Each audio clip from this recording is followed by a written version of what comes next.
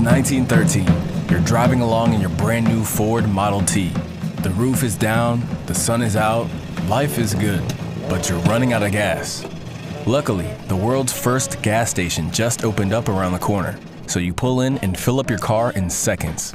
This was a brand new concept at the time, and it planted a seed that would go on to change the world. The car market exploded, and soon more than 150,000 gas stations had been built all across the country, giving people the freedom to travel like never before. Since then, gas stations went from being dangerous fire hazards at the side of the street to ultra-efficient pit stops, pumping out 3 billion gallons of fuel around the world every day. We modeled the entire thing to show you the hidden engineering behind gas stations, the 100-year quest to master them, and the incredible mechanisms that make them work.